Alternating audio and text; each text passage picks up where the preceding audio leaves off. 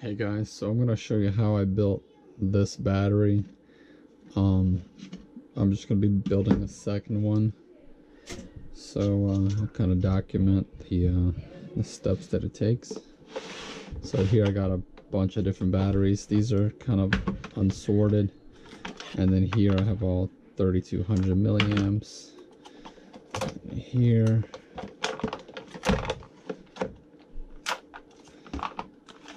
I got 2000 milliamps.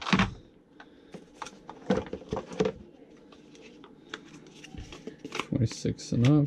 Alright guys, the first step to making your battery is going to be to charge them up. I will post a link showing you guys how I do it, which tools that I use, the chargers and stuff.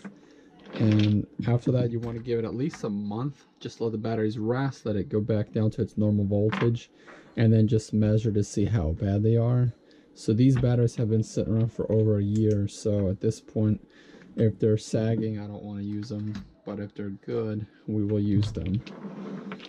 So we'll just go ahead and line them up, and we'll test them out. So as you can see in this video, I'm keeping everything above 4.1 volts, and if it's below the 4.1, I just pull it out of the pack or out of the stack, and then I just continue going until I get enough cells to be able to build the full pack with at least 4.1 volts. And I don't think it's too bad if it's 4.0 or even 3.9 after sitting for over a year, but just something I decided to do. I'll probably use the other cells for something else.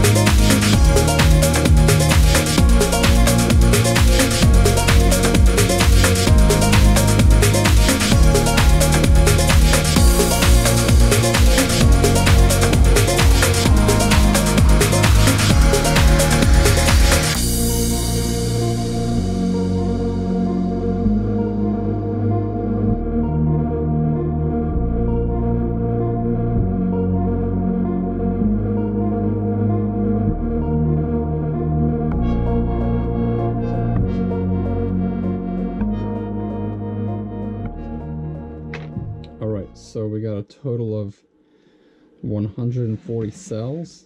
So there's 40 there, 40 there, 40 there, 20 there. So the next step is going to go through all the cells, line them up, all their milliamps, and then I'm going to use a website that's going to help me sort them to break them up into packs and kind of spread the capacities around so each pack has similar capacities. Here's a list of my old ones. So when I built this, like, that was, you know, cell 1, cell 2, and these are each capacities from each cell, so they're pretty close. They're all 5400 something. So just Alright, enough of me rambling on, so just go ahead and subscribe, like, share this video, and let's get on with the next step.